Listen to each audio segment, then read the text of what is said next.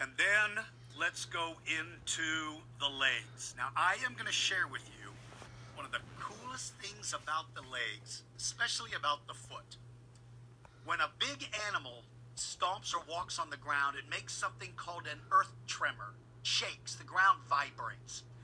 Scientists believe that Tyrannosaurus Rex could hear through its feet.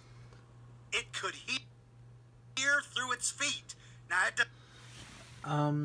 where's your evidence to prove that? Where's the paper? And what scientists came up with that? Or are you just using your own calculations or whatever? There is no evidence that Tyrannosaurus Rex did that.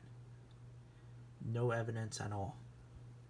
This was used by Jurassic Fight Club during the Raptors versus T-Rex episode.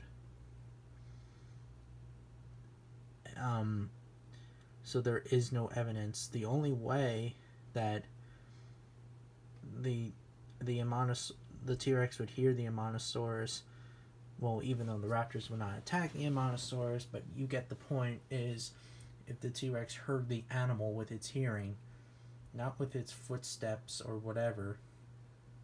So there is no actual evidence that Tyrannosaurus Rex did that, picking up vibrations with another animal's footsteps or whatever. Doesn't mean it listened to sound through its feet. It picked up vibrations in its feet. Like I said, there is no evidence. So, what's your hypothesis, George Blazing? And the vibrations would go up the foot, it pads on his foot, up in his ankle, up to its knee, up to its hips, and down its backbone and into its inner ear. How nuts is that? It's not. It's not at all. It's not.